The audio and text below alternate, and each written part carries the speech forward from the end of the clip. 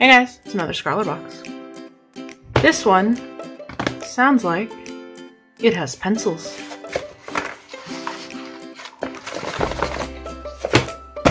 Let's find out what kind.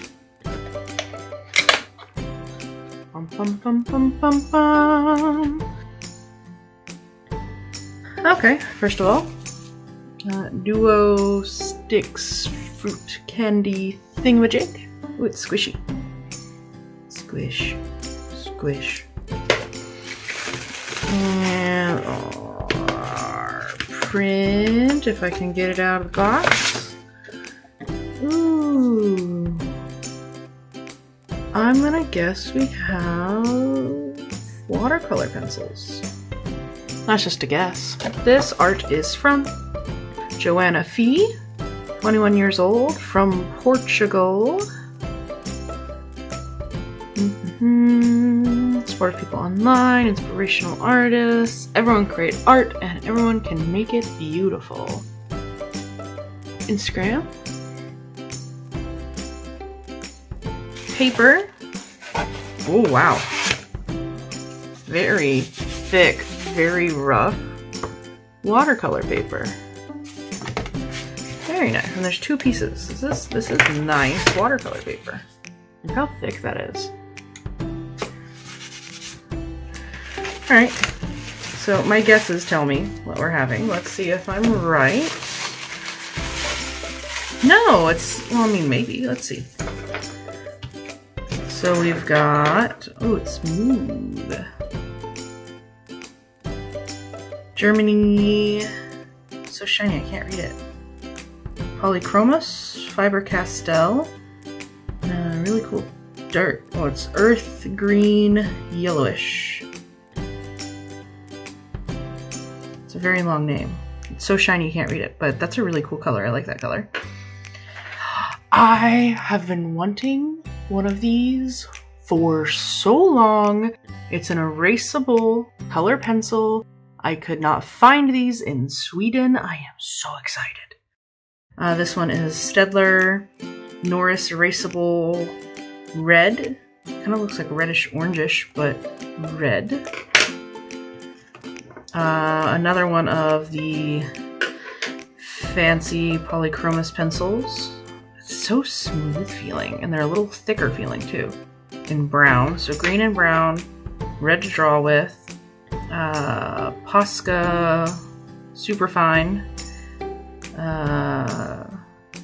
white, probably for like a gel pen kind of situation, so that's cool. And then another travel watercolor set. At this point, I've gotten 2 travel watercolor sets from SCRAWLRBOX. There was another one I got, and I actually ended up giving it to a student. Because you only need so many travel watercolor sets. But I like this one because it's very slim. Like, fit in your pocket. Whereas like my normal watercolor set is much bulkier. And the box doesn't like to hold together very well. But this is nice. It's very like low profile. So it's the Daler Rowney Aquafine Watercolor Travel Set. 12 pans, 1 brush. And let's open this up.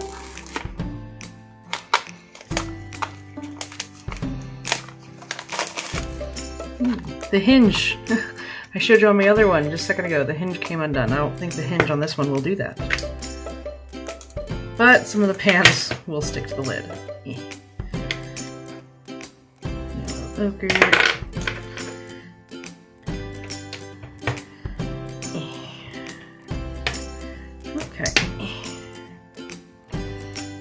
Alright, and I guess this one has 2 little troughs on the side for water. And then the tiniest little travel brush. It's so small and adorable.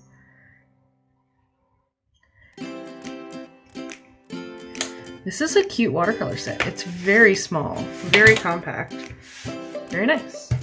Ooh, and the Christmas sticker. I think they're just gonna start doing themed stickers. This is a watercolor theme sticker. So nice. All right, let's actually look at the list here. Let's see. It's June, start of summer, and this month we want you to welcome the season with bright color washes. Use the supplies inside the box to add a little natural flourish to your artwork. Bring the outside in, or better yet, take these supplies outside and get some inspiration directly from the lush greens and blooming colors. Let's see, we haven't included a fine liner pen this month. Instead, try to use the color pencils to outline your work. Ooh. Green and brown outlines, that'll be interesting. So, Daily Rounding Aquafine Travel Set, retail £12.50. Faber-Castell Polychromos Pencil, retails £1.95 each. The Staedtler Erasable Pencil, retail £15.59. Huska, retail $3.20. Let's see, Lexington Prestige Watercolor Paper 300 GSM, 100% cotton. Ooh. And the theme is Summer Flourish.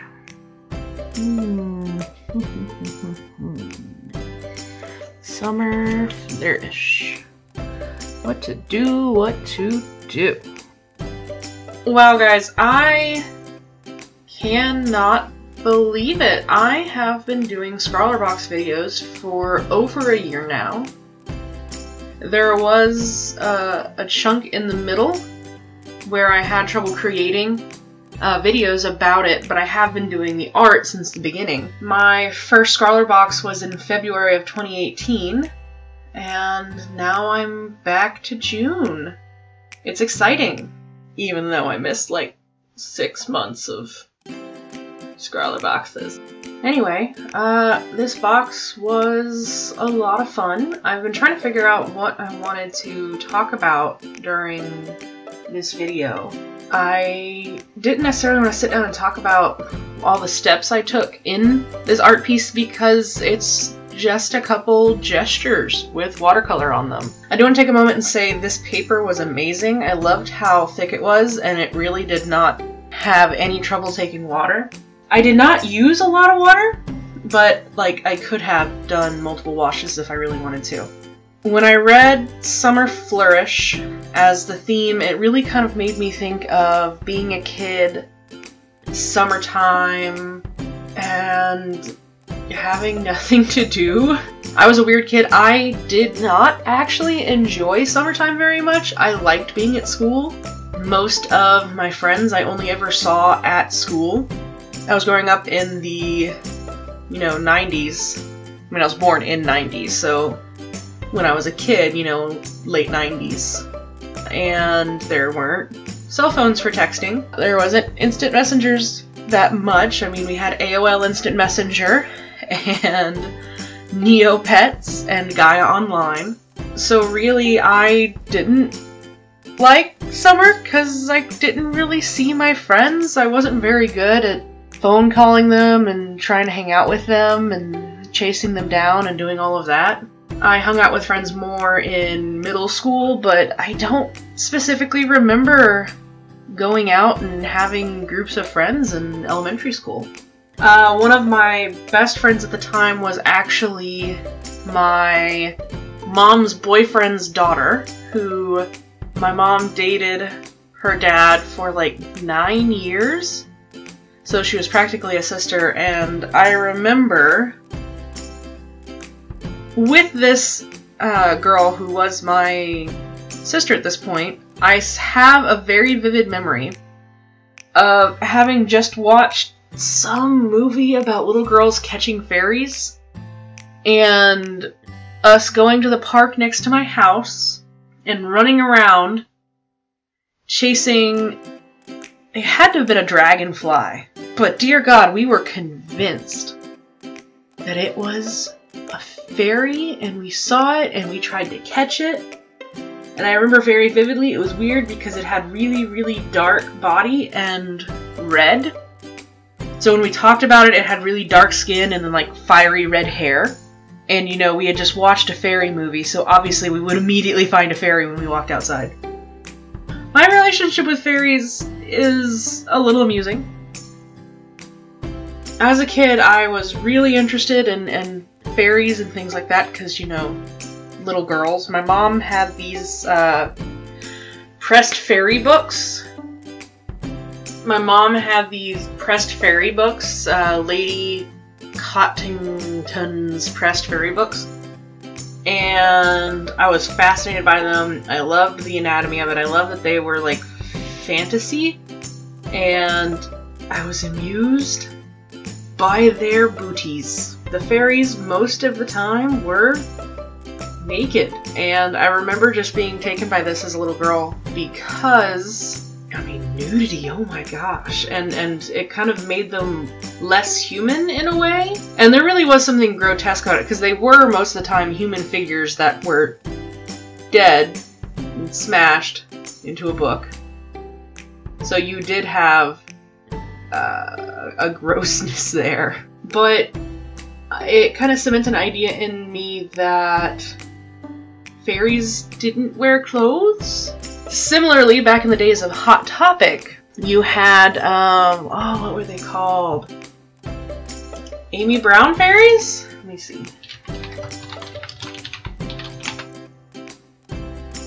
Yeah, Amy Brown fairies. So it was another type of fairy, and they had these really long stockings with stripes on them usually, and I loved those fairies too. Again, magic fairies and still some nudity. I had a messenger bag that I took with me everywhere in middle school that had a fairy on it. And I had the Amy Brown stationery, and I had Amy Brown shirt, and I had this Amy Brown messenger bag. And one thing, at my middle school, we weren't allowed to have backpacks. We were supposed to use our lockers. But being a girl, I got away with the whole messenger bag as a purse thing. My messenger bag, which was an Amy Brown fairy, I think it was like the Bubble Fairy or something like that. She was naked. And I never got caught with my naked fairy bag. And it amused the heck out of me because I was so edgy because I had a bag with a naked fairy on it. I mean, her arm and her leg covered everything. You couldn't see anything except some side boob. But ooh, I had a naked fairy bag. I bring this up because for the SCRAWLRBOX, I decided to draw some naked flower people. As a kid, you find nudity taboo and hilarious at the same time. Like, you're fascinated by it, but also, like, you don't want to get in trouble for looking at booties. And through fairies, I was able to get away with that. My mom was weirdly okay with fairy nudity. And I was never really faced with as much nudity as I was exposed to with fairies until I entered university and I did a life drawing class where you draw a person naked. I think because of the fairies, my favorite spot to draw, and this has nothing sexual about it or anything, it's just a really interesting shape, was to draw the butts first. And there's just something about how the hips joints connect to the thigh joints and how the muscles and the fat rest around those areas. But also, I am a large child and butts still make me laugh to this day. So, thinking about that, I decided to draw butts and vague nudity with these little flower fairy people. I did some gestures. I looked at some dancers, and the gestures that I took were the like squats and kind of just amusing poses, jumping and squatting and kind of poses you don't imagine people taking in the nude. I mean, there's so much sexualization of nudity in America when you think of a naked person, you think of either somebody only in the bath or somebody doing something like a Victoria's Secret ad. You don't think of people prancing and jumping around and dancing around completely in the nude. That's just uncouth. And moving to another country, I've realized that's a very American thing. The taboo behind nudity. I mean, you still want to avoid anything pornographic, but I mean, I see paintings of butts hanging in windows of shops. And I mean, there's a whole idea of a tasteful nude that's much more accepted here. I mean, in Sweden, people skinny dip. I mean, I think it's more popular in, like, Norway or something, but people are always swimming in the nude. Like, there's no stress, there's no gasp, look away. God, I'm not even sure what I'm talking about, but the point is, butts are funny. Because that's what cartoons and fairies told me as a child. So please enjoy these fairy butts and my nonsensical booty story.